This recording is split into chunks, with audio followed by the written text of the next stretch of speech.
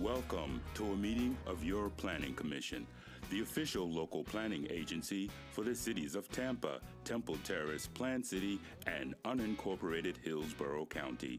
The Planning Commission provides innovative leadership and long-range vision that contributes to the creation of a thriving, prosperous community that offers opportunity, fairness, and choice in how we live, move, learn, work, and play.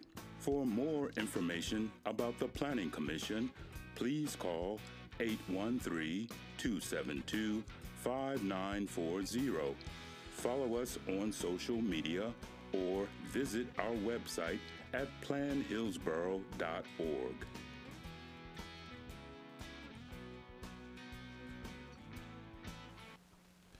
Welcome to the October 10th, 2022 regular meeting of the Hillsborough County City County Planning Commission. We thank you for attending this meeting. Your comments and participation are encouraged.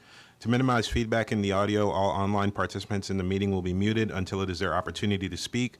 Planning commissioners should unmute themselves to indicate that they would like to speak. Please be sure to state your name at the beginning of your remarks for the benefit of the clerk. There will be an opportunity for members of the public to provide comments. When your name is called, you will be unmuted when it is your turn to speak. Please wait until the chair calls on you to begin speaking. State your name at the beginning of your comments and adhere to the time limits. If anyone has difficulties or is watching via HTV and would like to provide comments to be included in the record for local government hearing, please email them to planner@plancom.org. That's planner@plancom.org. For action items, the meeting will be conducted as follows. The agenda item will be introduced. Staff will give their presentation with a 15-minute time limit. The applicant will be given the opportunity to make a presentation with a 15-minute time limit.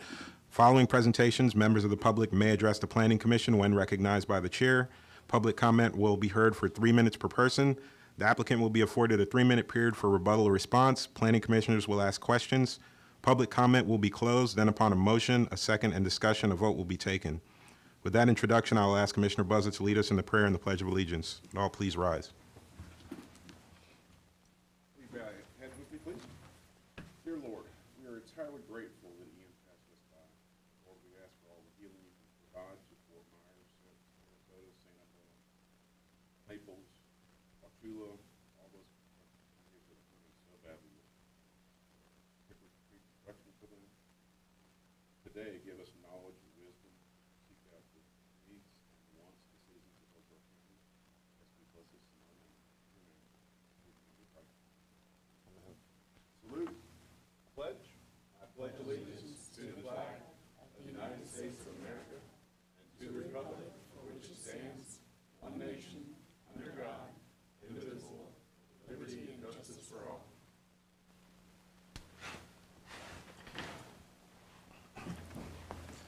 All right, thank you. With that, I'll ask the clerk to go ahead and do roll call, please.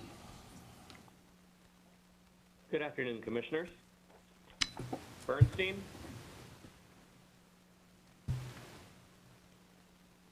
Commissioner Bernstein.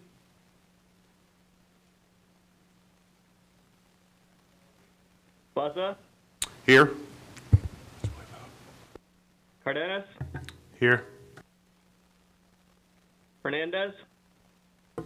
Here. Handy. Commissioner Handy. Kress.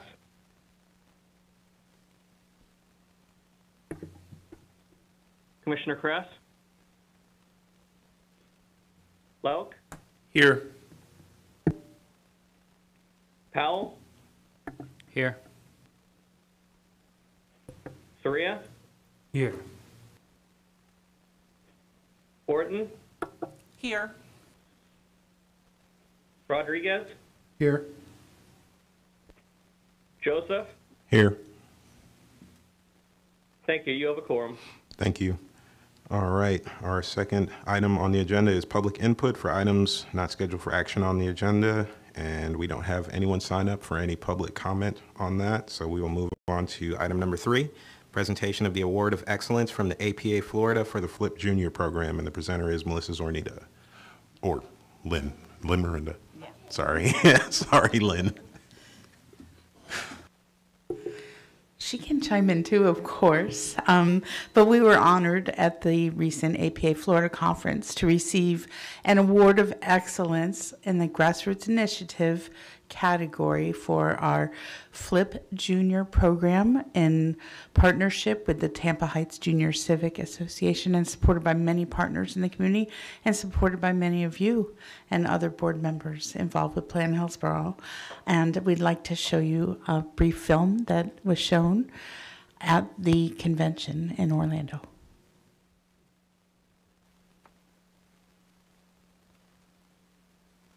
Volume.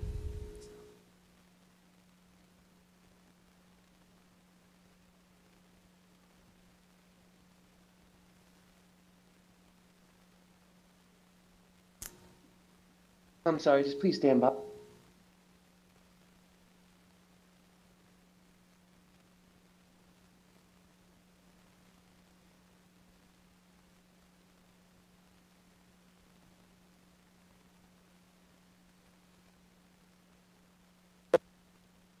Planning today affects our future tomorrow. In 2021, Plan Hillsborough updated its non-discrimination and equity plan. We wanted to be more inclusive with our public engagement, and as a result, we created the Flip Junior Ambassadors Program. So we partnered with the Tampa Heights Junior Civic Association, who serves a community of concern, and we taught the kids planning workshops, and they learned about ways that they can plan their neighborhood. On our field trip downtown, we learned about this map, City Hall. We went to City Hall, and then that's when they was just talking about what do we want to put in our neighborhood. I learned about that the black stuff, the black things that's bumpy on the sidewalks are for blind people to trace them, so then they will know where they're at. Out of this program, what do you think you're going to start doing to them? Being more careful with the environment, like not throwing trash around, not like messing up my stuff, and trying to improve my neighborhood more. Flip Junior inspired me to want to be a planner and to want to be a mathematician. During the Flip Junior program, the kids created pop-up cities and they produced TikToks about bicycle and pedestrian safety. They also rode different modes of public transportation, and they even participated in beautification projects such as painting crosswalks and painting garden boxes in their playground.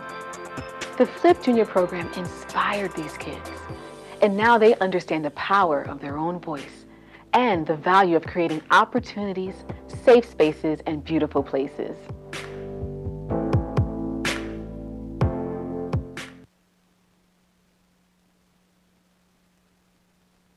I'm sorry, here's the award. Davita Franklin and from Plan Hillsborough staff is here holding the award, and this is Naya Young from the Tampa Heights Junior Civic Association, and I'm going to let them say a few words, and then if you have any comments, and then we're going to get a picture of everybody together with this beautiful award. Thank you. Hi, good afternoon, everyone. My name is Naya Young. I am Executive Director for Tampa Heights Junior Civic Association. I just want to say thank you all so much, one, for supporting this program. That video is just a small snippet kind of what we've done over the summer. And just for us, a big thing is opportunity and exposure. And so we love to just expose our kids to any and everything, things that they've never seen before. So we're just really excited, and I can't wait for this summer, and just thank you all so much.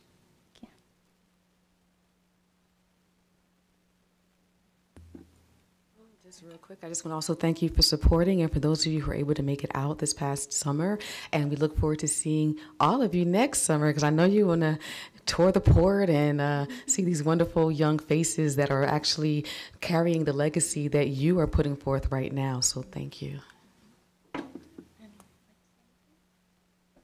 Did any of the commissioners have any comments? Well, I'll go first, I guess. I wanted to personally thank you, Lynn. I don't think we've gotten a chance to talk much since the boat cruise this summer, but I did have a really good time on that trip, and I really especially enjoyed, of course, like I always say, the younger kids, the Flip Junior program being on there. I think it's really important, the exposure and the experiences that were spoken about, especially for the younger ones, just to get them out there and get them mixing in the community and doing these sorts of things, I think is really important. So I think it's really apropos, the award, and I salute you and staff, and of course Tampa Heights Association and all the work they do, and all the partners who are involved. I mean, there were a lot of different partners who were involved in getting a lot of different things done. So I'd like to thank everybody involved, and hats off to all of you. Are there any more? Yes, Commissioner Rodriguez. Thank you. I've participated in the FLIP program for quite a few years now, so I'm so happy to see that it's expanded into a FLIP junior program, and we're getting even younger folks at an age where we can really make a good impression and help the community and our young citizens to move forward. I really enjoy my work with the Planning Commission and with the FLIP program in particular. So congratulations, it's a well-deserved award. Thank you, Commissioner I Rodriguez. was going to say, and maybe we'll even inspire a few new planners along the way. We're hoping. If everybody wouldn't mind standing up behind Nigel and Melissa and Cody, and I'm going to snap a picture of everyone together. Should we move the chairs? It's a lot harder with you guys. Oh, you want us to sit? He's trying to set us up, is what he's doing.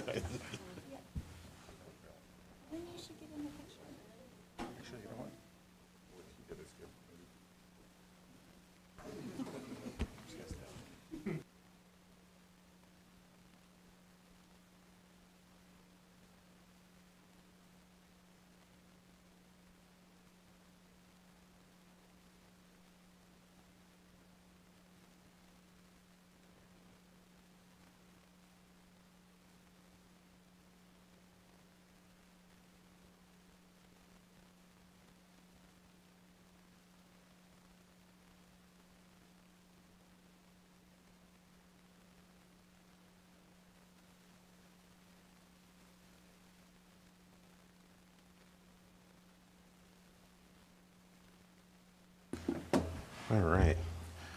On to our next agenda item. Now it's down to business. All right. Item number 4, action items, and we will start off with 4A, Unincorporated County Land Development Code amendments. And the first one is LDC 22-1113, Land Use Hearing Officer. Presenter is Tom Hisney.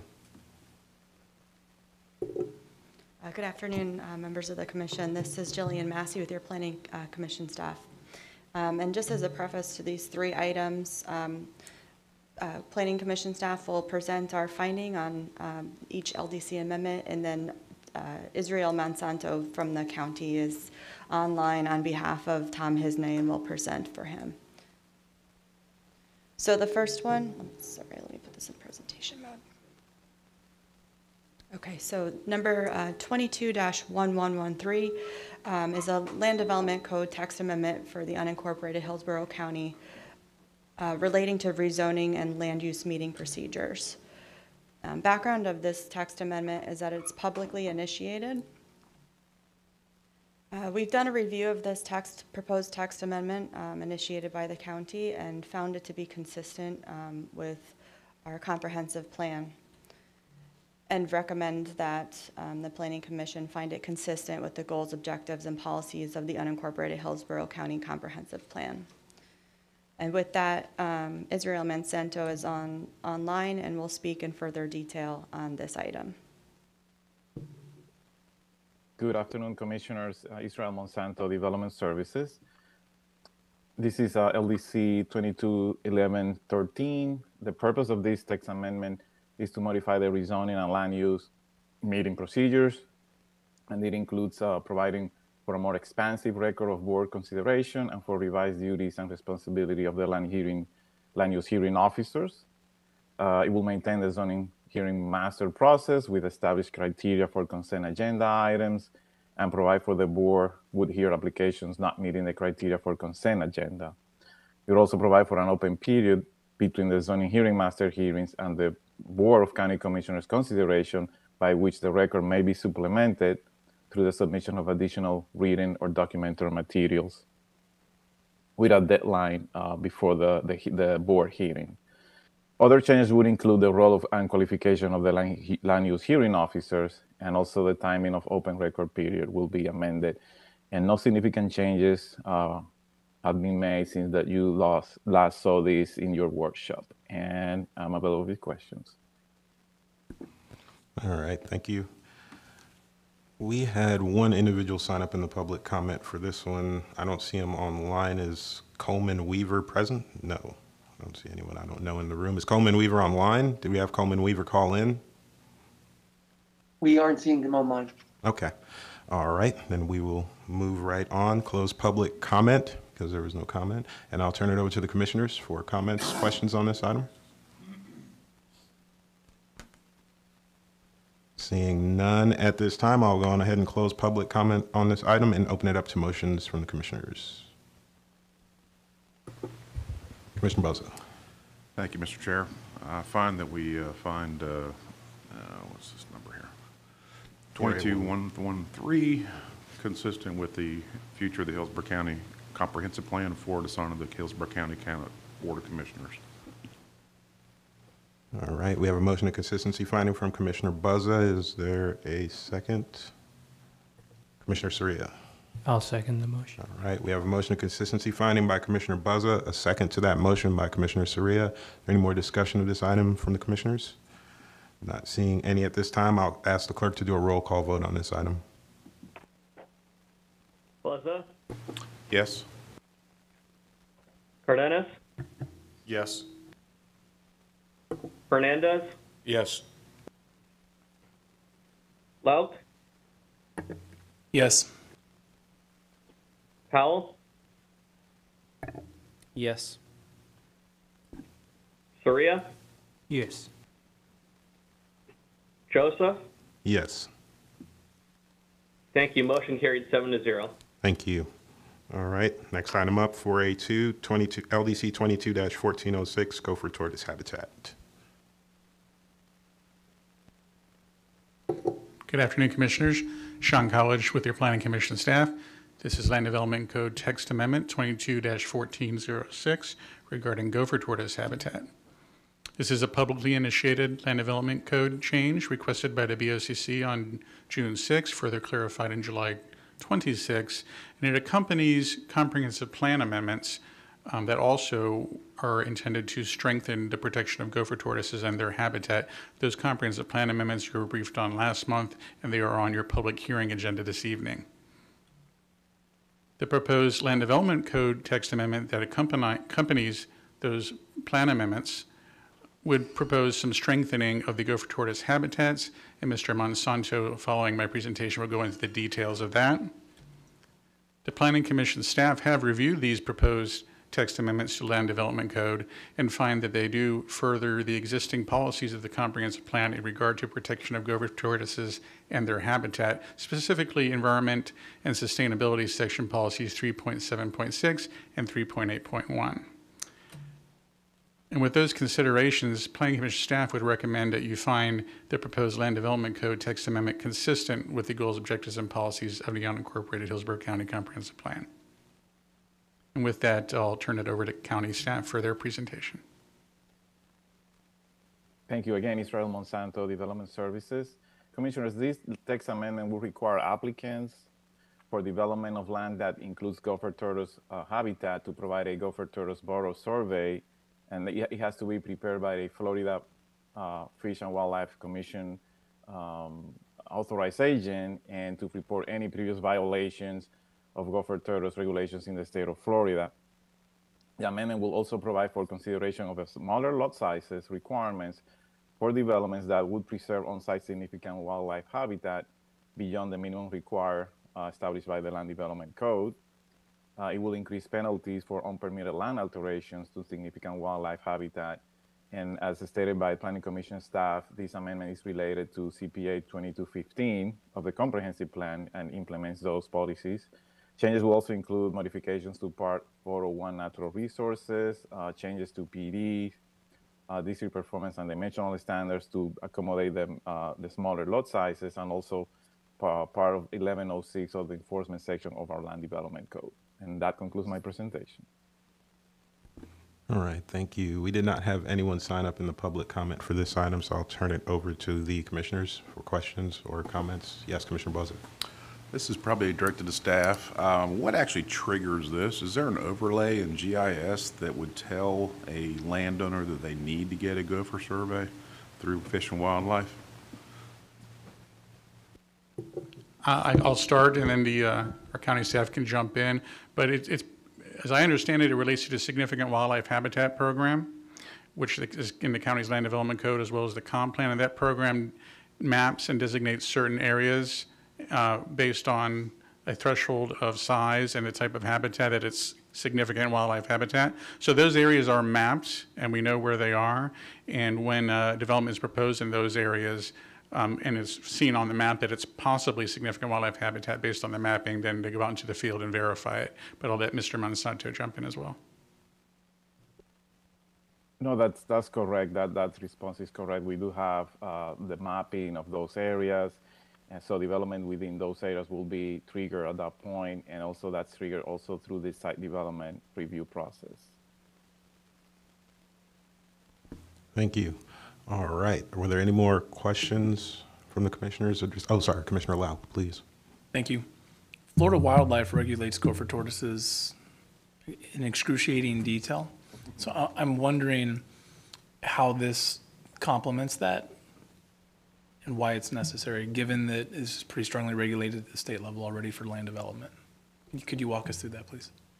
Again, I'll begin. I'll let Mr. Monsanto take over after me. But yeah, we did take great pains not to violate the state requirements with regard to what they are entitled to, or what the jurisdiction of the state is regarding gopher tortoises.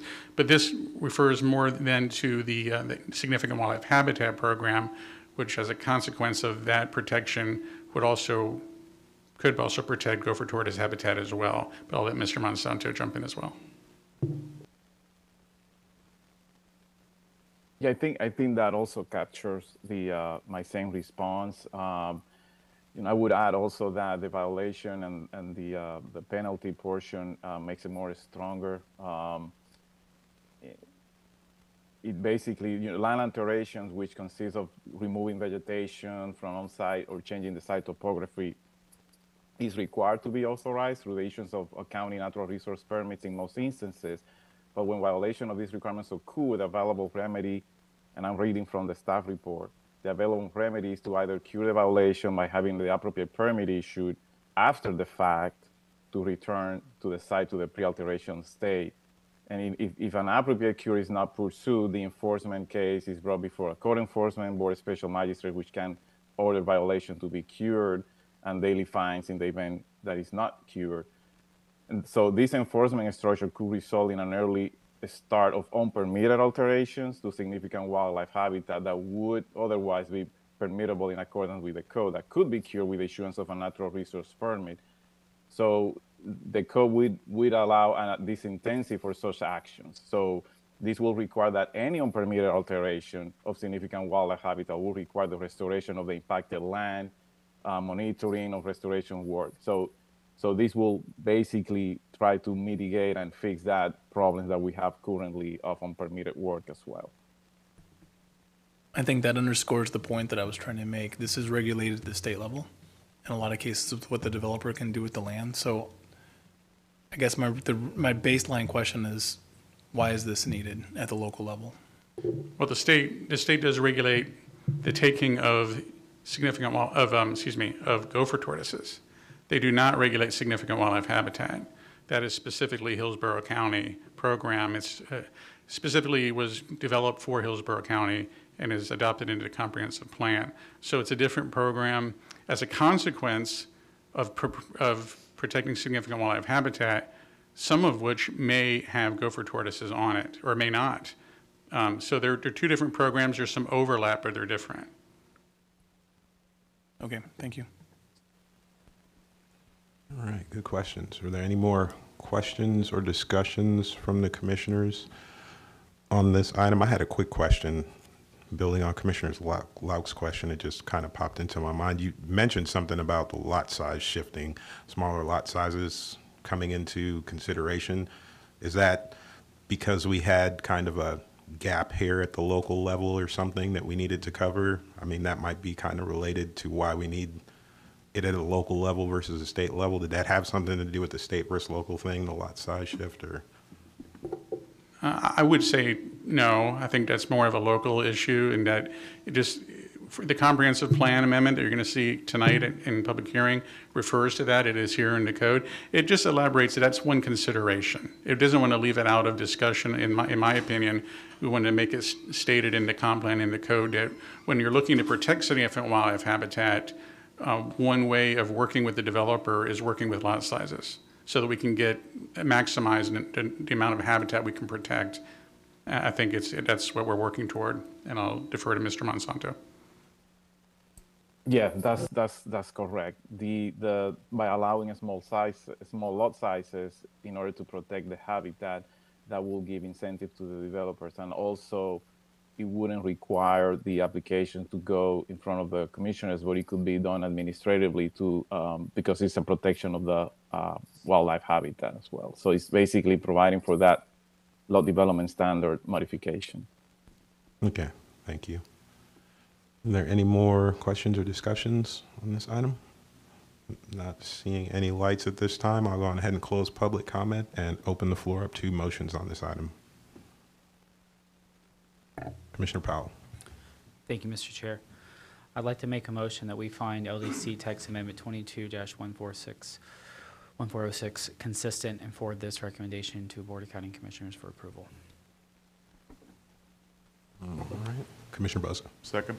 All right. We have a motion of consistency finding by Commissioner Powell. Second to that motion by Commissioner Buzza. Are there any more questions on this item from commissioners? Not seeing any. And I will ask the clerk to go ahead and do a roll call vote on this item.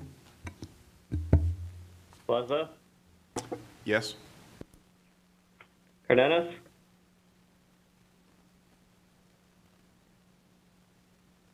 Cardenas?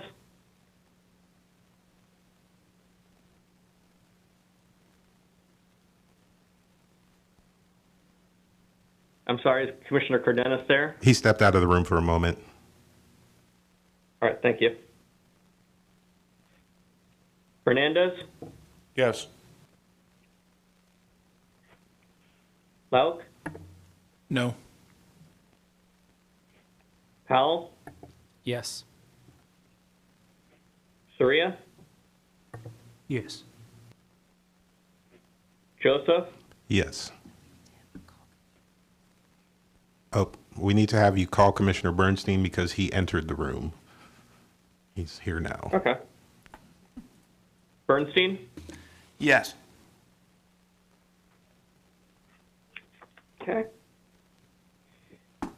Motion carried 6-1. Commissioner Lauk voted no. Thank you. All right. Next up, we have 483 LDC 22-1115 Housing Section.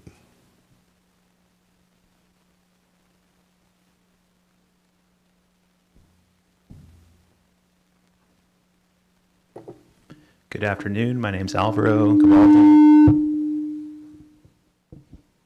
with Planning Commission staff. I'm here to talk to you about 22-1115. This is the LDC amendment accompanying the housing update to the Hillsborough Comprehensive Plan. So this is a publicly initiated amendment. This is traveling with the updated housing section of the Comprehensive Plan, AICP 22-08, which was transmitted by the BOCC on August 11th, and it may be adopted on October 13th this week. So this request implements the updated housing section. Specifically, it updates and expands the existing standards for the provision of the affordable housing density bonus located within the updated housing section. So Planning Commission staff reviewed this amendment and recommends that you find it consistent with the current adopted comprehensive plan. Like I said, it updates the standards and provisions of the affordable housing density bonus, and it furthers the intent of future land use element objective 9, policy 9.2, and housing element objective 1.2 and policy 1.2.6. So after review, the Planning Commission staff recommends that the proposed Land Development Code text amendment be found consistent with the goals, objectives, and policies of the unincorporated Hillsborough County Comprehensive Plan. And with that, I will turn it over to Israel from DSD for more details. Again, Israel Monsanto Development Services, LDC 221115. The purpose of the amendment is to revise and to add development standards to implement the affordable housing density bonus policies proposed for the updated housing section by the comprehensive plan under AICP 22-08. Requirements of the bonus usage, including affordability term, the density, setbacks, and income requirement is going to be amended. The usage of this regulation, if adopted, only applies to those properties within the urban service area. Section of the code, specifically 61107, provides the standards to implement the affordable housing density bonus, and this amendment will update the code to reflect changes to the comprehensive plan. There are also revisions to affordable housing and affordable housing development definitions in the code included in these text amendments, and staff is available if you have any questions. Thank you. We didn't have anyone sign up in the public comment for this one either, so I will turn it over to the commissioners for discussions or questions on this item. Commissioner Buzza. Question for staff. Everything here looks to me to be pretty reasonable. The only question I have is why the term required for the bonus is been changed from 15 years to 30 years. That kind of reduces some investor appetite into these types of projects. And I'd like to see some or hear some qualifications or reasons for that. Sure. So practically, the reason for that change was driven from our collaboration with the Affordable Housing Services Department of the county. So they were a major part of our working group with the policy, and it was one of the strong recommendations that they came into our update with. I mean, just from face value, it allows for more market stabilization. I understand that it is kind of not favorable to developers, but given the current state of the market and the housing crisis that we find ourselves in, our partners at AHS felt very strongly that we increased the term. However, other parts of the bonus were edited or updated, I should say, to hopefully be more amenable to attracting developer interest. Commissioner Powell. Thank you, Mr. Chair. Actually, to answer part of Commissioner Buzza's question, since I sit on the Affordable Housing Board for the county, this has actually been a pretty big issue throughout the county, where there's been several developments that have started out being affordable housing developments, and then the period for their loans, had ended, and so they're no longer under those that binding contract, and then they flip over to market rate and then get sold off. And so like the supply of affordable housing units that's existed has just been dwindling down and down and down. So there's been a lot of discussion on the AHAB side of things and trying to, what can we do to try to help preserve, because it's easier to keep what you have than try to build new at this point. So that's one of the main reasons why. Thank you, Commissioner Powell. Are there any more questions or discussions from the commissioners on this item? Not seeing any lights, then I will go ahead and close the public comment on this item, open it up to motions from the commissioners on this item. Commissioner Fernandez. Thank you, Mr. Chairman. I'd like to make a motion that Land Development Code Text Amendment 221115 be consistent with the future Hillsborough Comprehensive Plan for Unincorporated Hillsborough County and forward it to the Hillsborough County Board of County Commissioners for approval. Second. All right, we have a motion of consistency finding by Commissioner Fernandez, a second to that motion by Commissioner Powell. Any more comments or discussion from the commissioners? Seeing none at this time, I'll ask the clerk to go ahead and do a roll call vote on this item. Bernstein? Yes. Buzza? Yes. Cardenas? Yes. Fernandez? Yes. Lauk? Yes. Powell? Yes. Sharia? Yes. Joseph? Yes. All right. Thank you. Motion carried 8-0. Thank you. All right. Next up on the agenda, we have 4B, and that is the update to the city's plan amendment procedures manual for Plant City. And the presenter will be, I hope, yes, Mark Hudson. Seems like a lot of us are having problems with the mic. Just to bring you up to date, Plant City continues to move forward and update their public outreach effort. And particularly this effort is being headed up by their Plant City Planning Board.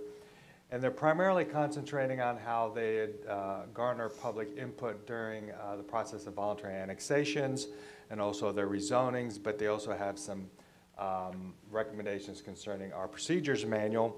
If you recall, I was back a couple months ago where they are now requiring signs to be placed to advertise not only our hearings with the Planning Commission, but also those before the city, their Planning Board and City Commission. And that is being implemented this cycle. Another item that came up concerning adjacent property owner notices.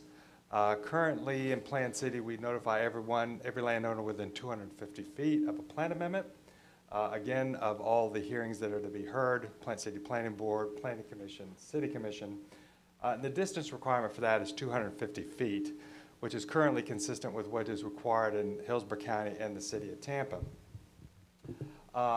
Based on the rural development patterns, the Planning Board recommended that when areas voluntarily annex in, that this distance be increased to 500 feet to garner more public input, particularly when areas are being impacted in the more rural areas of eastern Hillsborough County. Interesting enough, this distance requirement is also being considered by Hillsborough County. It's already come before you for your recommendation, and we expect it to be acted on by the Board of County Commissioners tomorrow. So Plant City seems to be addressing this by kind of doing a hybrid when plan amendments affect internal to the city, going from a Plant City plan amendment, a Plant City future land use category to another city future land use category. It would remain at 250 feet, but when areas annex in from the rural area of eastern Hillsborough County, to garner more input from those larger parcels that you would expect in these rural areas, that would be increased to 500 feet. And that, of course, requires a change in the procedures manual, which they hope to have this implemented for their next cycle, which begins December 1st. So I'm here today to answer any questions you have. Attached is a resolution in support of the Planning Board's recommendation under these circumstances to increase it to from 250 feet to 550 feet. And with that, I stand for any questions. All right, thank you. We didn't have anyone sign up in the public comment for this item either, so I'll turn it over to the commissioners for comments or questions on this item. Seeing none at this time, then I will go ahead and close public comment on the item and open it up to motions from the commissioners. Commissioner Bernstein. Thank you, Mr. Chair. At this time, I move that we adopt a resolution to recommend to the Plant City Commission that the edits discussed today be approved, specifically moving the distance from 250 to 500 feet, and that we pass it along for consideration. Thank you, Commissioner Bernstein. Commissioner Buzza. Second. All right. We have a motion to adopt and approve, and a second to that motion. Well, that motion was made by Commissioner Bernstein, and the second to that motion was made by Commissioner Buzza. Is there any more discussion or questions? Commissioner Powell? Did you say 550 earlier or 500? 500. If I said 550, that was a mistake on my part. It's 500 even. All right. Any more comments or questions? Not seeing any. I'll ask the clerk to go ahead and do a roll call vote on this item at this time. Bernstein? Yes. Buzza? Yes. Cardenas? Yes. Fernandez? Yes. Lauk? Yes. Powell? Yes. Soria? Yes. Joseph? Yes. Thank you. Motion carried 8-0. Thank you. Thank you, Mr. Hudson. All right. Next up on our agenda, we are moving into our presentations and briefings. And the first one up is 5A TACPA 22-08 Comprehensive Plan Text Amendment, One Water. And the presenter is Melissa Dickens.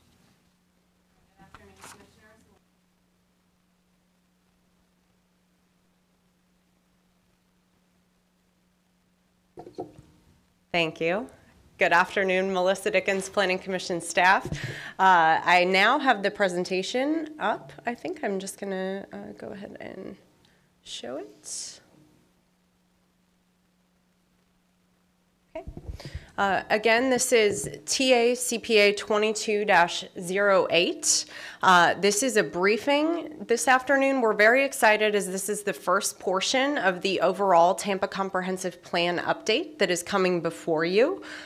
We are taking a similar approach in our examination of the water resources components of the language as we did with Hillsborough County.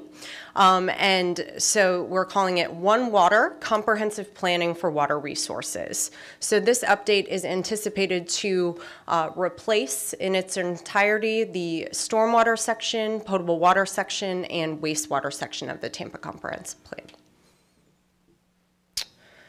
We do have a centralized website where folks can, or you all commissioners can see the latest draft language and see additional background information, and that's at planhillsborough.org/Tampa1Water. I also want to thank our city partners. We worked very closely with city staff to develop this section, vet this section, and make sure that the language is implementable.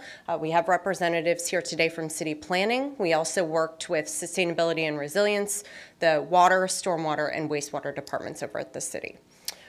Right now, where we are in the process, we're concluding the initial public engagement phase. We've held 2 virtual public meetings, one in the evening and one at lunchtime to try to reach as many people as possible. We also gave a presentation overview to the River Board Technical Advisory Committee and have also been working to get the word out on email and social and traditional media. And this is a slide to show you where we are in the process for the overall comprehensive plan update. The vision was brought before you a few months ago. That was unanimously approved by Tampa City Council.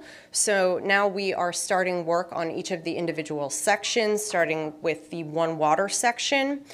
Next, what you'll be seeing is the mobility section update will be coming, will be initiated in winter of next year, and then the future land use assessment study, which you all will be workshopping a little later this afternoon, will conclude in spring of next year.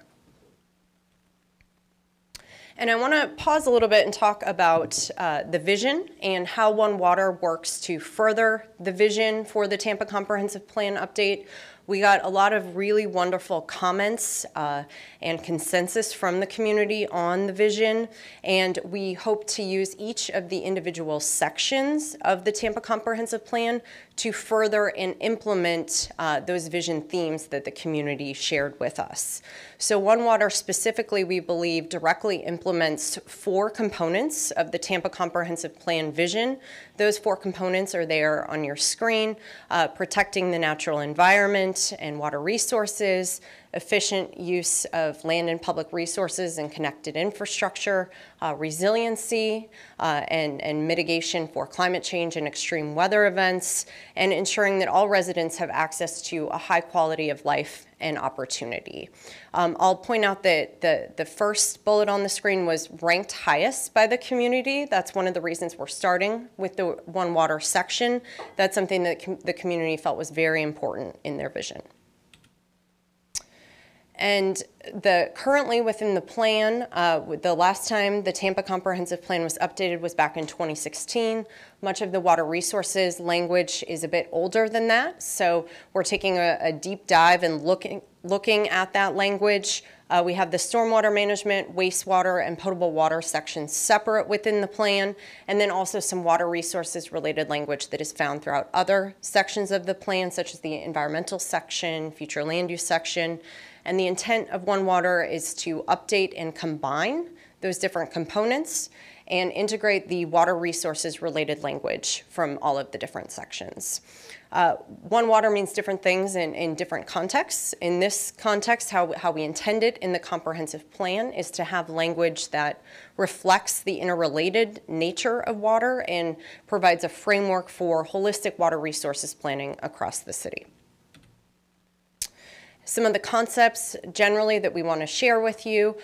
First is that there are some really good bones in the water section today. We want to retain the language that is important and integral to protecting water resources today. So we have a mix of existing language and new language. We also have some new concepts related to water resources, resiliency in water resources, green infrastructure, blue infrastructure, low impact development, some language on equity and inclusion as it relates to water resources, and coordinating water with other types of planning. We've also updated and strengthened the several existing concepts within the plan, everything from environmental protection, making sure those policies are crisp and clear, ensuring that the language is clear on coordinated and integrated water resources planning, stormwater and flood prevention, water conservation and reuse, and infrastructure maintenance. And there are 5 goals for the new section within, this new section within the Tampa Comprehensive Plan. They're summarized here on your screen. All of the goals and all of the objectives, as well as the draft policies are included in your packet. But we believe these 5 goals reflect the broad nature of water within the plan, water in different different contexts, and reflect how we would like to see water resources within your comprehensive plan. Again, we have a general information page where you can find additional resources. We have the latest and greatest drafts there with the latest date. We've provided links to other documents such as the crosswalks so that people can see what is being changed and proposed to be modified. We have our previous event recordings and other materials. So that planhillsboro.org/Tampa1Water or the QR code on your screen will take you to that centralized project page. And where we are in the process, as I mentioned, we just concluded the initial public comment phase. This will come back to you next month at your public hearing. It's then scheduled to go to Tampa City Council in December, and then final adoption early next year. This concludes my presentation. I am available if there are any questions. Thank you. All right. Thank you for the presentation. Were there any questions from the commissioners on this item? Discussion? No? I did have one question for you. I know it's still early in the process, but the city of Tampa has some vastly different water focuses, I'll call them, than the county does. So I'm wondering how that is necessarily going to be addressed throughout the process and different from the county, because I can see, obviously, I've been here since the whole thing was going on and we started the One Water thing, and I can see how that's grown into directing where the framework for how this Tampa Water chapter is coming about. But I want to understand how the focus is going to be shifted because, again, like I said, Tampa's a very different place than the county. CSO, combined sewerage overflow, huge issue in the city of Tampa. We spoke about it at the county level, not very in depth. I'm thinking when Tampa comes through, there should be more or less focus on that. So how are those things going to get meted out as you go forward? Yeah, you make a really important point. Although it has a similar name, the context for water resources planning in Tampa is very different. There's different issues, different infrastructure. There's not things like the urban service area boundary that we really focused on, or the septic to sewer is not as big of a focus within the city.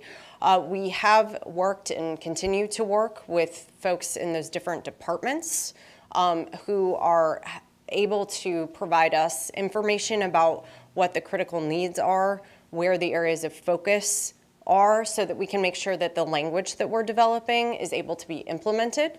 Some things that I see as a larger focus within Tampa, there's a much larger focus on resiliency. Much of Tampa is in the coastal high hazard area.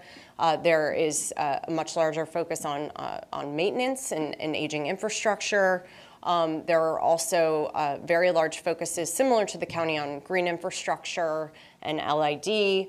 Also, within the city, it's very important to make sure that the planning is coordinated. There are so many different planning efforts that are happening right now within the city. We really want to make sure that we're coordinating with everyone who's working on those different initiatives.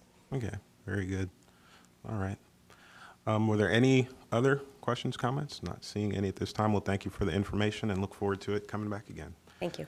All right. The next item up is 5B, TACPA 22-12, Comprehensive Plan Map Amendment, 5215 West Tyson Avenue. And the presenter is Jennifer Malone.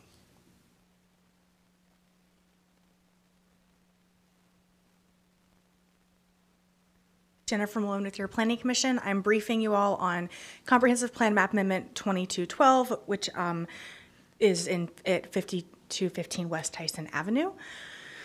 This is located in the central South Tampa Planning District in the Gandy Sunbay South neighborhood. It's also within the coastal high hazard area. It's in an area of the city identified as Rattlesnake Point. And so we have an aerial here. The area has actually changed a lot since this aerial was taken. To the north, the West Shore Marina District with all of the residential and mixed uses has really built out. When this aerial was taken, that was still under construction. But as you can see, we have Southwest Shore Boulevard. It's south of West Gandy Boulevard, and it's along West Tyson Avenue. And this whole point is really known as Rattlesnake Point. This is the location of chemical formulators, which has been at this location for a long time. Rattlesnake Point is transitioning from industrial to more of a residential mixed-use development pattern, but on this aerial, we still see a lot of the industrial remnants. There's also about two restaurants at this point on Rattlesnake Point right now. So this is privately initiated. It's small scale. It's about 6.54 acres, and the request before you is from heavy industrial to community mixed use 35. On the adopted future land use map, we can see that the site is heavy industrial. That's that dark, almost black color on the map. And there's also some community mixed use 35 on Rattlesnake Point, and that's the pink color. The purpler color to the east of the site is urban mixed use 60. That's where a lot of that West Shore Marina District has developed. And then to the north is public, semi-public, the land along West Gandy Boulevard. And this is reflecting the request to the community mixed use 35, which as we can see is present on Rattlesnake Point already. So this would allow residential development. Currently under this future land use category, residential development is prohibited. So the biggest, one of the biggest impacts is that it would permit about 228 dwelling units. It would also increase the amount of non-residential square footage that would be allowed from about 427,000 to approximately 569,000. The site may use that floor area ratio for residential development. So those numbers, the 228 dwelling units could be a little bit bigger, but they can only do that if it's a mixed use project. That was a text amendment in the South Tampa Planning District that came before this board about a year or so ago. I'm available for any questions. Thank you. Are there any questions? Yes, Commissioner Buzza. This had come up when I was on the planning board several years ago, Rattlesnake Point, and the issue that still needs to be addressed is you do have heavy industrial, heavy chemical work on that island. There's one ingress, and I think that this transition is going to be ill-advised, so hopefully they're prepared for the next meeting on this. Thank you. Thank you. Any other comments or questions from the commissioners on this item? I did have an anecdotal question. Is Tony Garcia going to be here when we go through this again? Give us another history on the point. You're going to have some meetings with him before you come back to us with this one. Thank you for the information. Thank you. Next up, we have 5C, TACPA 22-13, Comprehensive Plan Map Amendment, 2713 Bayshore Boulevard. And the presenter is Danny Collins. Good afternoon. This is Danny Collins with your Planning Commission staff. This is TACPA 2213. It's for a map amendment located at 2713 Bayshore Boulevard. The subject site is located in the South Tampa Planning District. It's within the Bayshore Gardens neighborhood, and the site is within the coastal hazard area. It is shown, where's my clicker? It is shown here on the locational map. This is an aerial map of the subject site and the surrounding properties. You'll see the subject site. It's highlighting this yellow color outlined in black. It's generally at the northwest corner of Bayshore Boulevard and Barcelona Street. The surrounding development patterns predominantly residential. There are attached single-family uses directly to the southwest of the subject site, and also to the northwest of the subject site. This is a 15-story apartment building to the northwest of the site. And then also we have some residential uses to the north and northeast of the site. Fredball Park is here on the map. Just a quick background, this is a privately initiated amendment. It's small scale in size. The site is approximately 2.12 acres. The request is to change the future land use designation from the residential 35 designation to the residential 83. Here is the adopted future land use map. Again, you can see the subject site is recognized under the residential 35 designation. Parcels to the northeast and southwest of the site are also designated residential 35. To the west and northwest of the subject site are parcels designated under that residential 83, and then the CMU 35 to the west and southwest of the intersection of Isabella and Barcelona Street. This green line here denotes the coastal hazard area. This is the proposed future land use map. This showing the subject site under the residential 83 designation. The residential 83 allows development up to 83 dwelling units per acre. This is a slide showing the potential impacts of the proposed change. Currently under the residential 35 designation. The subject site can be considered for 74 dwelling units or just over 55,400 square feet of non-residential development. Non-residential development under the R35 would need to meet locational criteria. As under the proposed residential 83 designation, the subject site can be considered for a maximum of 175 dwelling units or just over 60,000 square feet of non-residential development. Again, the subject site would need to meet locational criteria under the R83 land use designation. Overall, the request may result in an increase in that density of 101 dwelling units or just over 4,600 square feet of neighborhood serving commercial uses if the site meets locational criteria. The request does not have the potential to introduce new types of uses on the subject site. Both categories allow for the multifamily, single-family attached development pattern. That concludes my presentation. I'm available for any questions. Thank you. Are there any questions or comments from the commissioners on this item? Not seeing any lights. Well, thank you for the information and continue on to 5D. TACPA 22-14 Comprehensive Plan Map Amendment 1112 West Waters Avenue, and the presenter is Sam Thomas. Good afternoon, Sam Thomas with your Planning Commission staff.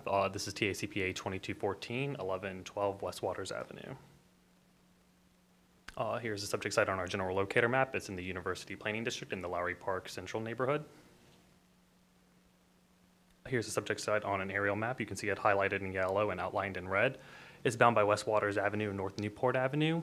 Along West Waters Avenue, you mainly have commercial properties along there, and then north and south of West Waters Avenue, the neighborhood and area generally transitions to single-family detached homes. Some background on this, it's privately initiated, small scale and approximately 0.39 acres, and the request is to go from community mixed use 35 to community commercial 35.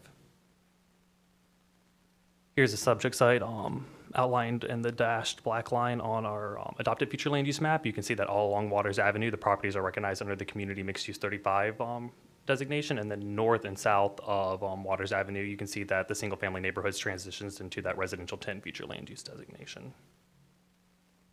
And here is the subject site with the proposed future land use on it. The community commercial 35, you can see that it is red now, and though it kind of sticks out compared to the purple and the orange on the map. The potential impacts of this change, overall, the only change that would happen with this is that it would introduce the consideration of commercial intensive zoning on the site. Other than that, both land uses or future land use designations have the same density and same intensity. It allows the same FAR and same units per dwelling unit, which is 35 and 2.0. That concludes my presentation. I'm available for any questions. Thank you. Any questions or comments on this item from the commissioners? Not seeing any at this time. Well, thank you for the information and move on to our next item, 5E, TACPA 22-16, Comprehensive Plan Map Amendment, 610 Northwest North Bay Street. And the presenter is Emily Phelan. Good afternoon, Emily Phelan, Planning Commission staff. This is Comprehensive Plan Map Amendment 2216, located at 610 West North Bay Street. It's located in the Central Tampa Planning District, the Seminole Heights Urban Village, and also the South Seminole Heights neighborhood. This is an aerial of the subject site. It's right here in red. To the south along Dr. Martin Luther King Boulevard is the commercial uses, and to the northwest and east of the subject site are single-family detached homes. Just background, it was privately initiated, small scale, and is approximately 0.71 acres. The request recently changed to go from residential 10 to residential 35, and that request was sent in after the briefing packets were put together. This is the adopted future land use map. The subject site is in black, and it's represented by the residential 10 designation, and that designation is to the north, south, and to the east and the west. And then along Martin Luther King Jr., you can see the community mixed use 35 designation. And due to the recent change, we will have updated maps next month for the hearing. The site is allowed to have 14 dwelling units and just slightly over 15,000 square feet of non-residential uses. The potential impacts, again, will change for the hearing next month. That's the end of my presentation. If you have any questions. Thank you. Are there any comments or questions on this item from the commissioners? Not seeing any at this time. Well, thank you and move on to our next item of business. 5F, TACPA 22-17, Comprehensive Plan Map Amendment, 701 East Linebaugh Avenue, and the presenter is Katrina Corcoran. Good afternoon. One moment. Good afternoon. Katrina Corcoran, Planning Commission staff. I'm here today to present Tampa Comprehensive Plan Map Amendment 22-17. This is located at 701 East Linebaugh Avenue. The general location of this plan amendment is within the University Planning District. It's within the North Tampa Community Neighborhood, and it is west of a transit emphasis corridor, specifically North Nebraska Avenue. This slide shows an aerial with the subject site outlined in black with the blue shading. It is directly south of East Linebaugh Avenue, and it is east of I-275 and west of North Nebraska Avenue. You can see it's primarily surrounded by single-family residential. However, to the west of the subject site is a mobile home park. Some background on this amendment is privately initiated, small scale, approximately 0.5 acres, and the request is to move from residential 10 to residential 20. This slide shows the adopted future land use map with the subject site outlined in the dashed black line. It is residential 10, primarily surrounded to the north and south by residential 10. To the east and west of the subject site is community commercial 35. To the south and northwest of the subject site is residential 20. And to the southwest of the subject site is residential 35. This slide shows the proposed change moving to residential 20. The change in the potential intensity and density existing would be about 5 dwelling units with a little over 7,600 square feet of non-residential. With that change to R20, it would have 10 dwelling units and a little over 10,800 square feet of non-residential. Any non-residential uses must meet commercial locational criteria. I'm available for any questions. Thank you. Thank you. Were there any questions or comments on this one from the commissioners? Not seeing any at this time. Well, thank you for the information and move on to our next item. 5G, TACPA 22-18, Comprehensive Plan Map Amendment, 803 West Linebaugh Avenue, and the presenter is Alvaro Galbadon.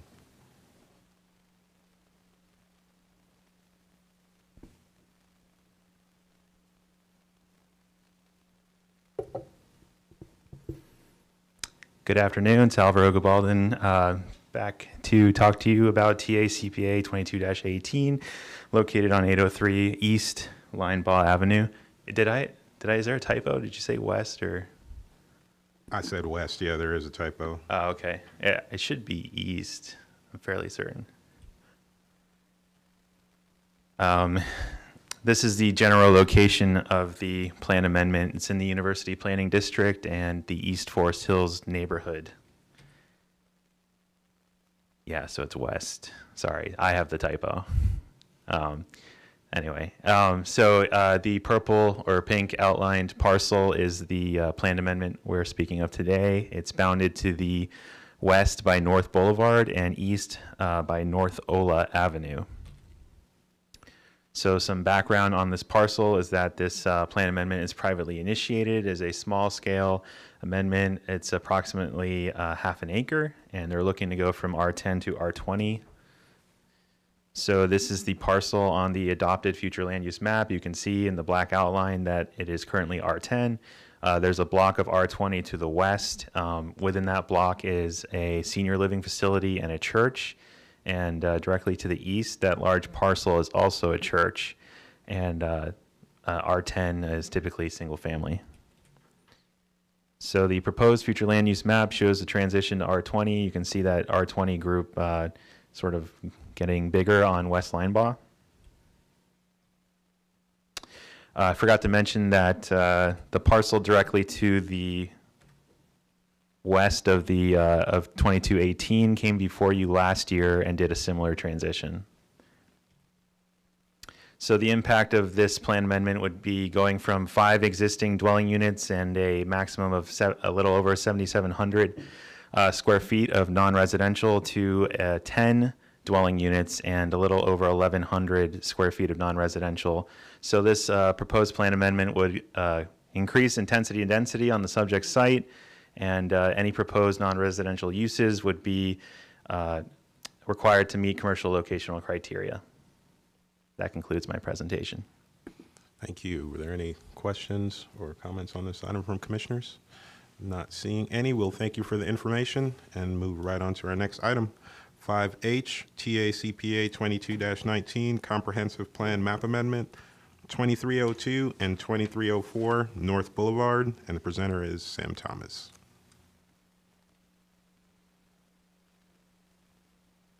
Good afternoon, Sam Thomas. This is TACPA 2219 at 2302 and 2304 North Boulevard. Here's the subject site on our general locator map. It's in the Central Tampa Planning District in the Ridgewood Park neighborhood. Here you can see the site on the aerial map. It's highlighted in yellow and outlined in red. It's bound by North Boulevard and West Park Avenue. To the west of North Boulevard is the Ridgewood Park neighborhood, this area right here, and then you can see the Hillsborough River farther to the west. The Ridgewood Park neighborhood is mainly single-family detached homes. When you move over to the east side of North Boulevard, you move into Tampa Heights and the Tampa Heights Urban Village. That area is a mix of single-family detached, and multifamily homes, so much more dense urban type of environment on the other side of North Hyde Park compared to the single-family homes mainly found on the other side. And then moving farther south down, you can see the Pearl apartment complex, which is part of the Tampa Heights development down south of there. Some background on this is privately initiated. It's approximately 0.34 acres, and the request is to go from residential 10 to residential 20. Here's the site on our adopted future land use map. You can see that it is outlined in the black dashed mark. Just north of this site, along North Boulevard and Columbus Drive, where these 3 parcels are, is where you had a future land use amendment not too long ago. It brought this parcel into CMU 35, and then the 2 parcels south of it to R35. And then you can see the R35 on the east side of North Boulevard, all in the Tampa Heights urban village. A little bit more on the south side of the Ridgewood Park neighborhood, but then you can see the majority of the Ridgewood Park neighborhood is in the residential 10. There is one parcel under the residential 20, which was also brought in under a comp plan amendment, I believe, back in 2020 or 2021. And this green line here is the coastal high hazard area, but the site is not within the coastal high hazard. And here's the site recognized under the proposed future land use under the R20. So the potential impacts of this request currently under the residential 10, the site can be recognized, can be considered for 3 units or around 5,000 square feet of non-residential uses. Under the proposed residential 20, the site can be considered for 6 units or around 7,000 square feet of non-residential uses. And it would introduce the possibility of the residential multifamily 12, 16, and 18 zoning districts, and along with the residential office 1 zoning district. Any non-residential uses would be subject to commercial locational criteria, which the subject does meet. That concludes my presentation. I'm available for any questions. Thank you. Are there any questions or comments from the commissioners on this item? Not seeing any, we'll thank you for the information. Move on to our next one, 5I, TACPA 22-20, Comprehensive Plan Map Amendment, 5507 East Washington Street, and the presenter is Diego Guerra.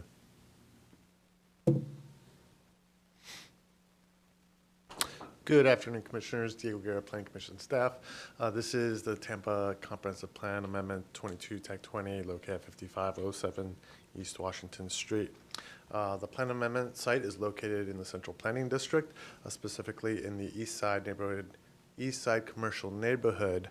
And of note, the site is located within the coastal high hazard area. The site is located along the seam of the eastern portion of the city, as depicted on the locator map along the city and county line. This is a zoomed-in aerial view of the site found within the red box. To the north is the Salmon Expressway and Adamo Drive. Between the Salmon Expressway and Adamo Drive is industrial area. To the west of the site is just wooded, vacant area that appears to be occupied by wetlands. To the north, there's a few residences. Directly to the east is the location of Plant High Rowing Team practice facility. And then on the other side of that eastern triangle portion is a site that was brought in 2020 for a plan amendment, changing it to residential 35, which was approved. The site is a privately initiated small-scale map amendment, which is approximately 3.25 acres, and the request is to take it from a transitional use 24 to a residential use, residential 35. On the currently adopted future land use map, the site is located in the black hash mark. As I stated earlier, it is along the Palm River, and it is along the seam with unincorporated Hillsborough County, which is that southern portion, blue dashed line along the map, and that unincorporated Hillsborough County residential line to the south of that. I did mention that it is within the coastal hazard area, which is also depicted on the map, and you can see that residential 35 site that was brought in from previous plan amendment on the graphic itself. And then this is what it would appear should the site be approved for transition to residential 35. The maximum density and intensity potentials, the transition would allow for an increase in dwelling units from the existing 78 to the proposed 113. However, it would reduce in the non-residential square footage space from 212,000 to a little over 84,000. And then the transition would eliminate the light industrial use allowed by TU 34, the intensive commercial and office uses, which again are allowed by TU 24.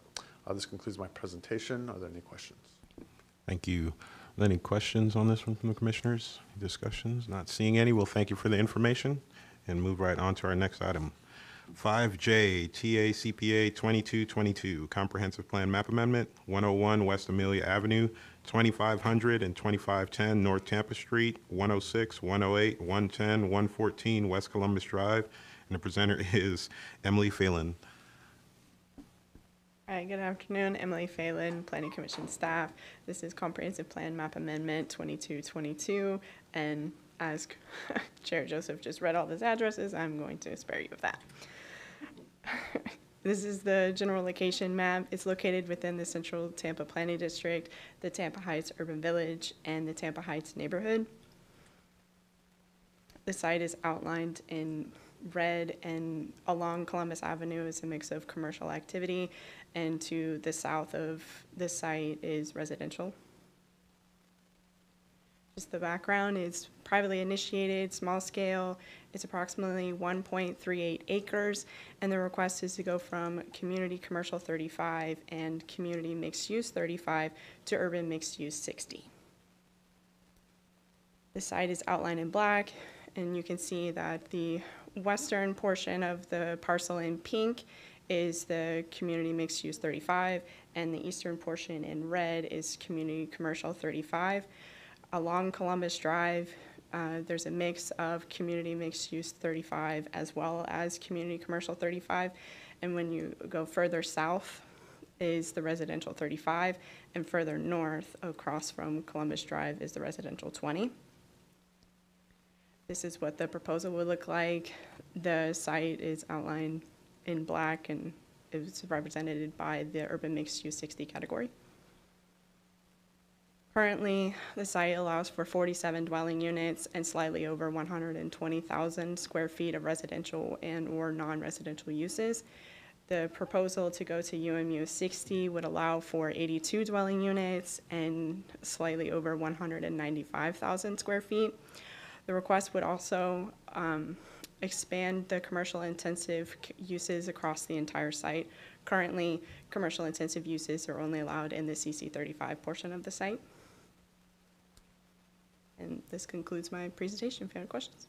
Thank you. Are there any questions on this one or discussion from the commissioners? Not seeing any. We'll thank you for the info and move on to our next item, 5K TACPA 22-23 Comprehensive Plan Map Amendment. Parcels generally located within a portion of the block east of North Florida Avenue, south of East Columbus Drive, and north of East Amelia Avenue. And the presenter is Jennifer Malone. Jennifer Malone with your Planning Commission. I will spare you rereading that title, but I thought it would be easier than listing 7 addresses. But that is the general location of the amendment. It's in the Central Tampa Planning District, in the Tampa Heights Urban Village, and the Tampa Heights neighborhood. It's also within the Tampa Heights local and national historic districts.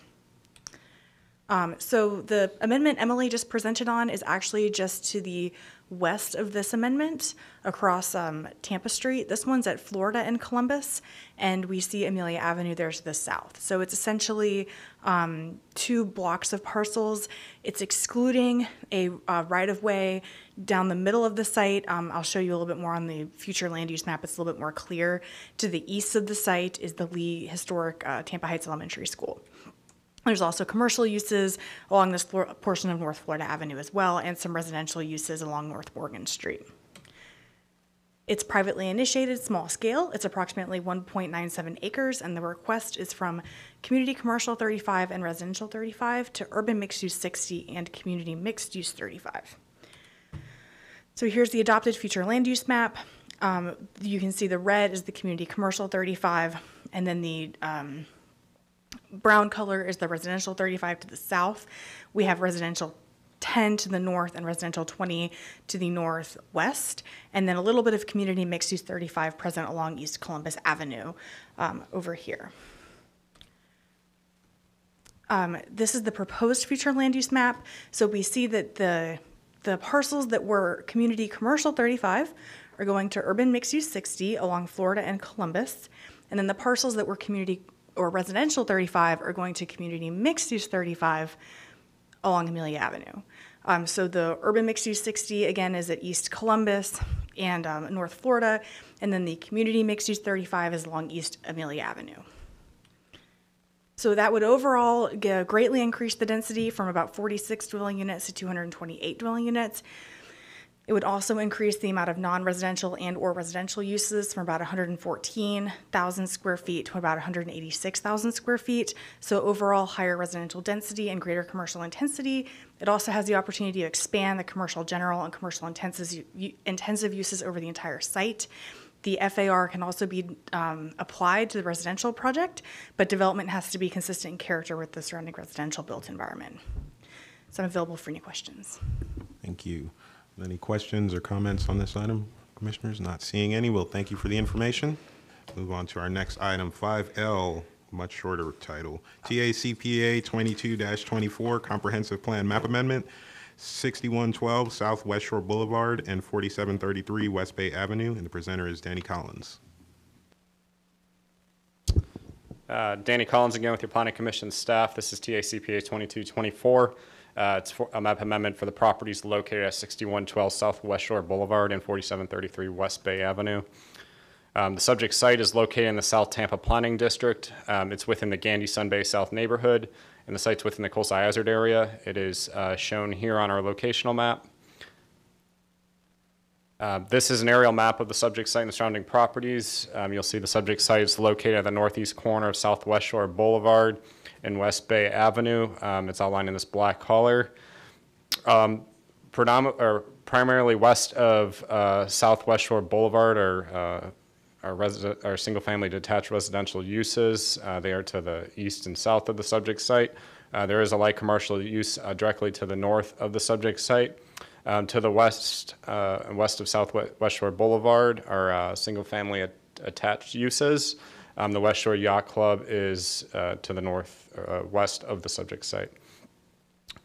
Just a quick background, this is a privately initiated amendment. It's small scale in size.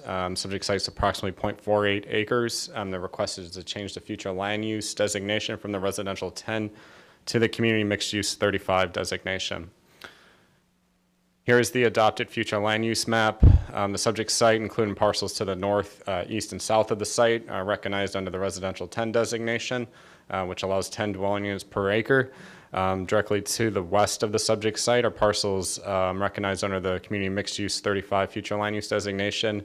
And then southwest of the subject site are parcels recognized under the residential 35 designation. The subject site is within the coastal hazard area, and it is shown by these green lines shown on the future land use map. This is the proposed future land use map, which would recognize the site under the community mixed use 35 future land use designation. Currently under the residential 10 designation, the subject site can be considered for 4 dwelling units or just over 7,300 square feet of non-residential development. That would be subject to locational criteria. As proposed under the CMU 35 designation, the subject site can be considered for 16 dwelling units or 41,816 square feet of residential and non-residential uses. Due to the site being within the South Tampa Planning District, FAR cannot be considered for single-use residential development. The request has the potential to introduce multifamily as well as commercial general uses on the subject site. That concludes my presentation. I'm available for any questions. Thank you. Any questions, comments from the commissioners? Not seeing any. Well, thank you for the information. And move on to our next item, 5M, City of Tampa Land Development Code Amendments. There's about 8 of them, so I'm going to let Ms. Malone read each of them and then stop for questions after each one.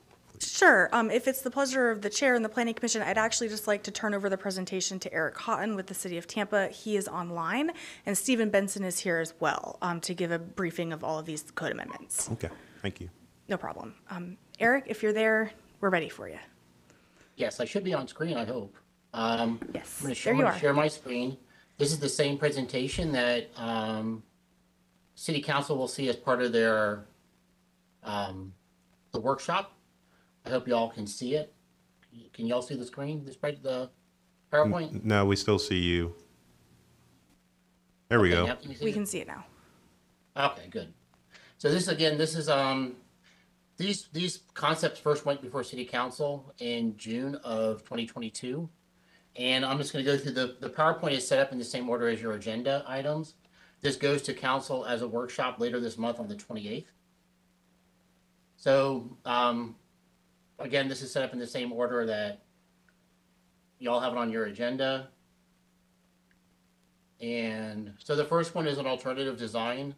Exceptions right now, design exception ones, which are administrative processes, are not noticed, even for setback requests. So what this request is doing, what this amendment would do, would be requiring all alternative design ones, which would be in basically Seminole Heights and the different overlay districts. When somebody's asking to reduce a setback, this would require them to do notice per 27-149 was the notice section.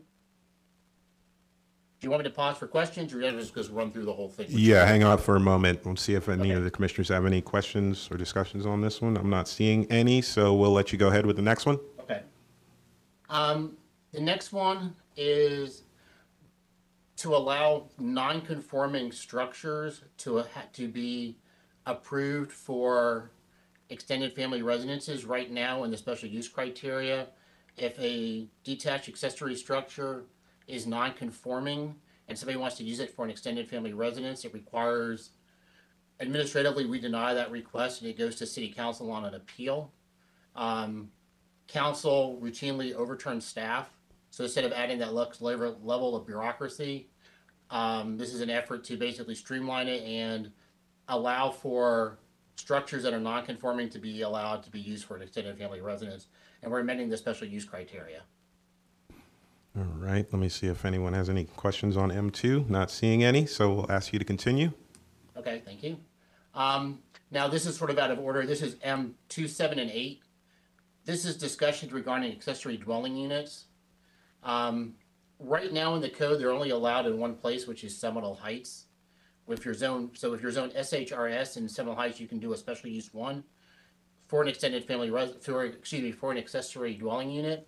This section codes, or what we're doing here, is allowing them in any of the zoning districts that are that would be located in the Central Tampa, West Shore, or University planning districts. We're not including New Tampa or South Tampa. Creating specific standards for those uses, creating parking standards, and then they would be allowed by right if you can meet those criteria. All right. Do any of the commissioners? Oh, did you have any more, or were you pausing? No, I'm done with that section. Okay. Did any of the commissioners have any questions or comments on that one, or that grouping 2, 7, and 8?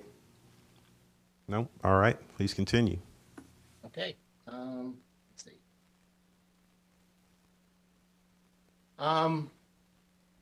This is an effort to amend the code to allow. Right now, in the city of Tampa, per chapter 27, if you want to do a multifamily or single family attached in a commercial or non-residential zoning district outside of the industrial districts, you have to go through either a special use 1 or go through a rezoning from, let's say, from CG to RM24 to a planned development. What this is proposing is to allow these uses by right. This was in effect back in the old chapter 43, that was in effect from 56 through the late 80s. This would have been allowed by right to do multifamily in a commercial zoning district. This is bringing that concept back. These also are one of those things that when you go to city council, council does tend to overturn staff on these and allow for those uses. The concept would be you would not have to go through a special use process. It would just be allowed by right. All right. Let me see if any of the commissioners have any questions on M3. Comments? Nope. All right. Please continue. M4. Right now, by policy, we process development in the downtown district. We do what's called a DDR, which is a district design review. It's an administrative process. However, it's not codified. We've been processing these for about 5 or 6 years.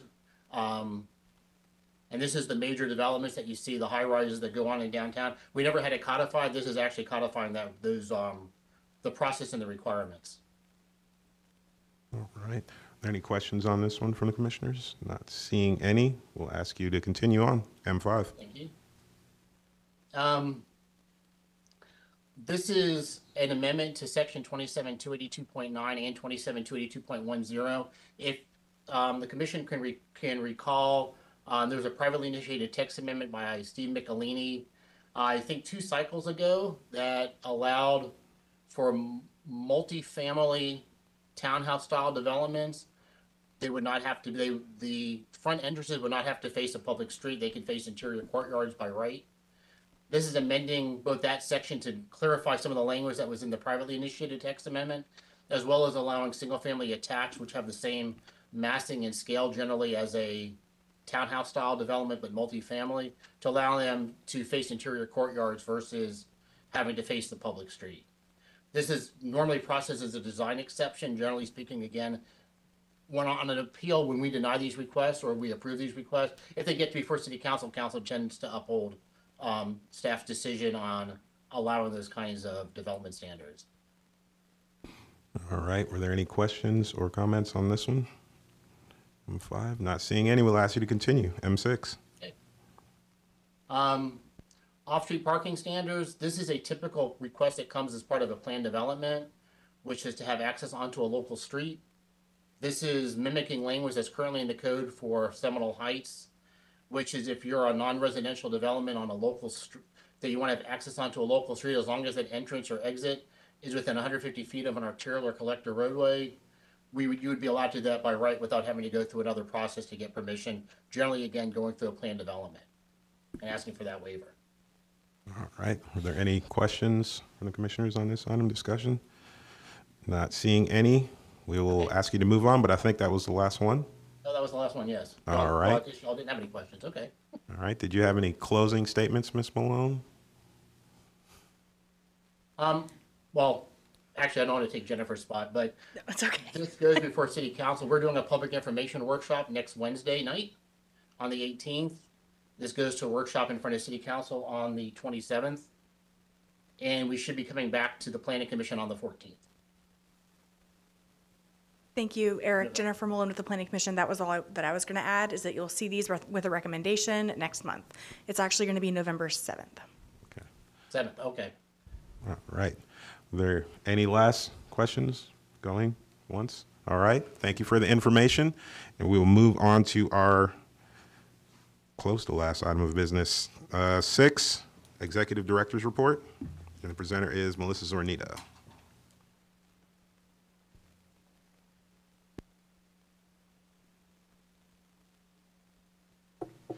Good afternoon, Melissa Zornita, Executive Director. At your seats, you should have several sheets of paper. One of them is my report. I'll highlight a couple of activities that have been going on since our last meeting. We kicked off the Fowler Avenue Vision Plan with a staff kickoff with internal agency staff, but also staff from DOT, HART, City of Tampa, and Hillsborough County.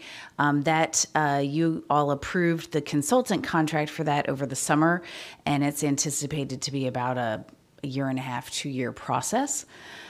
I wanted to follow up that to something that was mentioned in my report last month about the county being interested in age-friendly communities.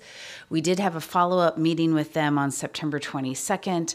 The staff of Aging Services, as we sort of anticipated, were a bit overwhelmed by all of the requirements that the AARP has in place for becoming designated as an age-friendly community. But they have a lot of things that they're doing that embody those same concepts. So we had a really good discussion with them about some ways that we could incorporate additional policy language in the comprehensive plan about age-friendly communities, also working with the TPO, connect them with their Transportation Disadvantage Committee, as well as their Citizens Advisory Committee, to make sure that those issues particular to the aging community are being addressed in our planning processes. So it made for a good start of a good relationship there with that staff. As everyone experienced, the week of September 26th, we had a changed schedule because of Hurricane Ian, and we were pleased with how we were plugged in with the county's emergency action group meetings. They had those every day. We were participated in that. They did not end up needing any of our staff for either pre or post disaster services, but we found that the process worked as well as we could kind of give it a test run out of how that would work. We have had quite a number of public outreach meetings, whether it was on the One Water project you heard about today, the Tampa Land Use Assessment, which you're going to be having as part of your workshop, some discussion on, or some follow-up on the locational criteria, which will be coming back to you all at a public hearing in December. So I did want to mention that coming up in the next week or two, you will be getting some inquiries from Sharon about scheduling one-on-one briefings on that commercial locational criteria. We want to have time for each of you, if you choose, to meet not only with staff but also with the consultant team to answer any questions, walk through the changes that we've made in response to the stakeholder meetings that we've had. We have another one actually coming up next week on the 18th, I believe. So we've had some good engagement on that topic. Also at your seat is the statement of interest form. So your bylaws call for that at the October Planning Commission meeting, you all fill out your interest in running for an office. There's chair, vice chair, and member at large. There also is the opportunity to be the appointed member to the Transportation Planning Organization. Right now, that is Commissioner Powell. They meet on the second Wednesday at 9 a.m. Or no, starts at 10:30? 10, okay. In the morning. Sorry, the policy subcommittee meets from 8:30 till 10, and 10, then the regular okay. meeting starts. At 10, right. So we need a member and an alternate for that, because if the member can't attend, we're allowed to send an alternate. We also have the opportunity for you all to sign up for some of our optional volunteer committees. We have the Public Information Committee, which organizes, helps organize the awards program, gives guidance to Lynn and her team on development of that program. That right now is headed by Commissioner Powell. We have the Budget Committee, which works with me on the formulation of the budget every year and provides guidance on that.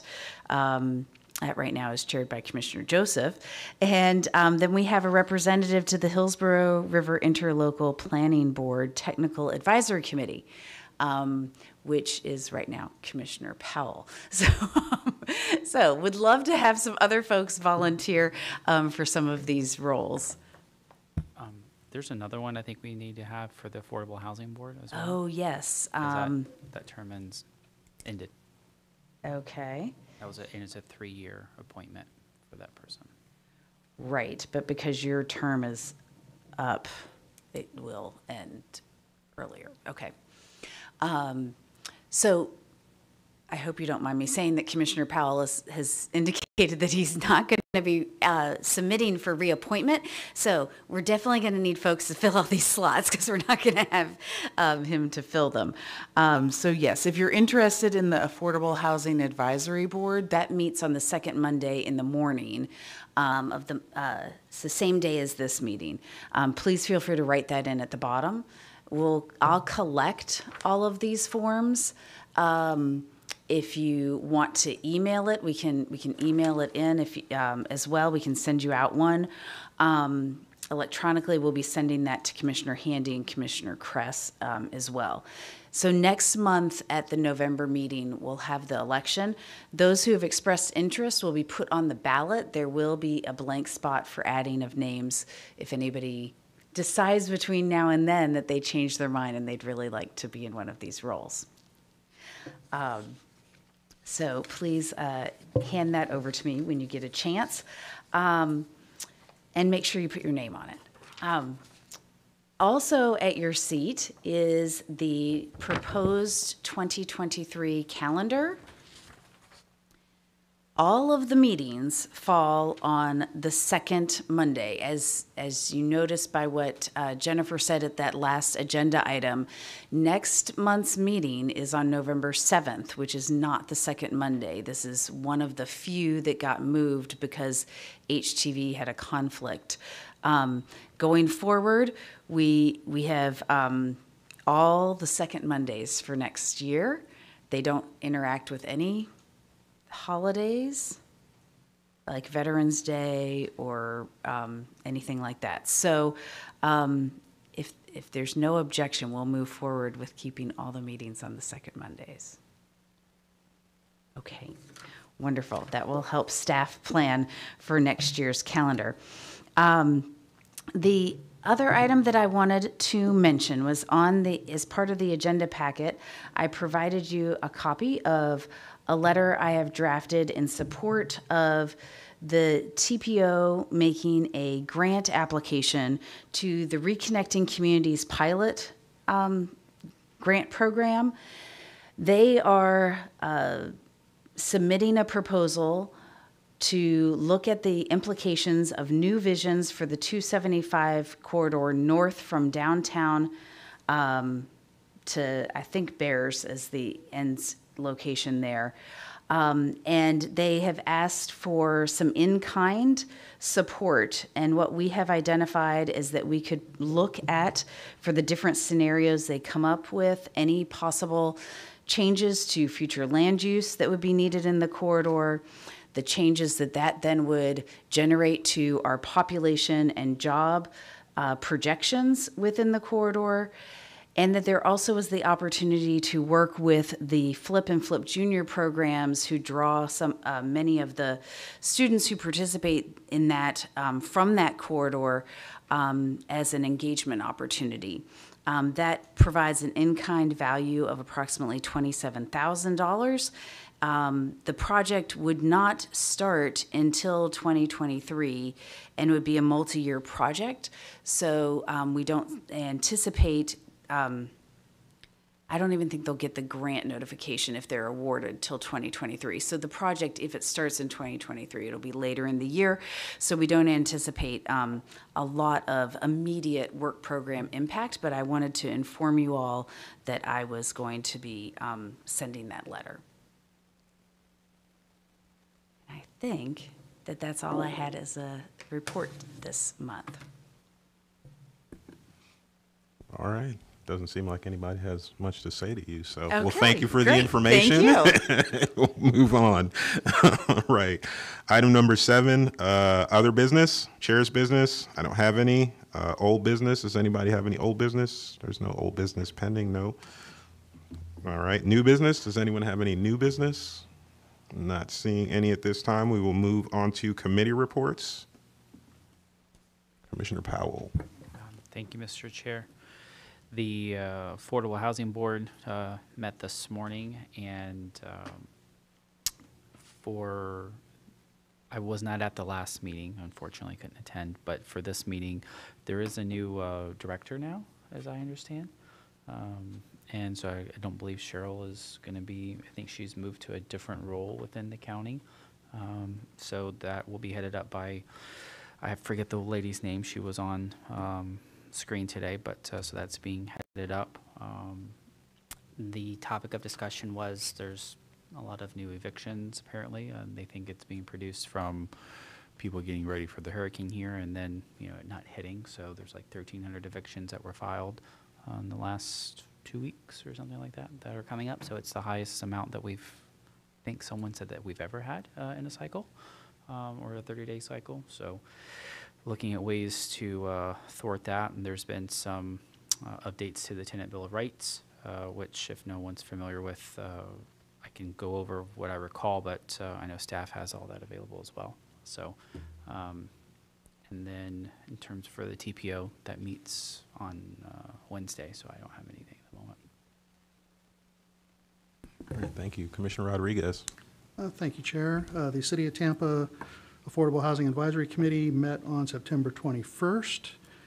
We had briefings on various housing and development division programs, such as the Down Payment Assistance Program, the homeless outreach activities within the city, the rental move-in assistance program, and then the various construction projects and programs that are being managed by the division. So it was a pretty comprehensive briefing, and our next meeting will be on October 19th.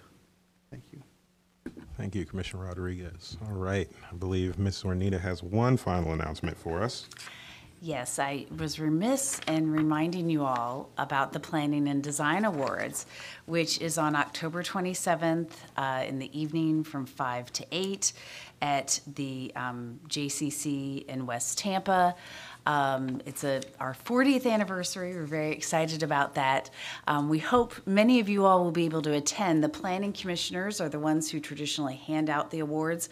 Brenda McLaughlin, who used to be of ABC Action News, will be our MC, but we have a commissioner on stage handing out the trophies. So hope you all will join us to help us with that. The information is all on our website about how to get tickets and things of that nature. Thank you. All right, that is all we have for this meeting. So I think we have a workshop after this coming up, and then our public hearings will be back at 5:30. So meeting adjourned. And if you all want to, there's food in there. If there's food in there, the workshop, we were thinking we'd start about 3:45. Give y'all a little bit of a break and opportunity to eat, and then we're going to be in the Plan Hillsborough room for the workshop, so we can be a little bit more comfortable and chat. Thanks. All right, now meeting's adjourned. Thank you.